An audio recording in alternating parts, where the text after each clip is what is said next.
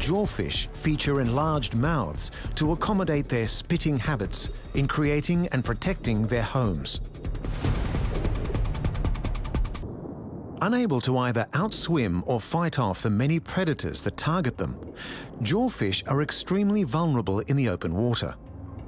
Rarely venturing far from their burrows, their remarkable mouths are their greatest asset in preparing and maintaining a ready escape route.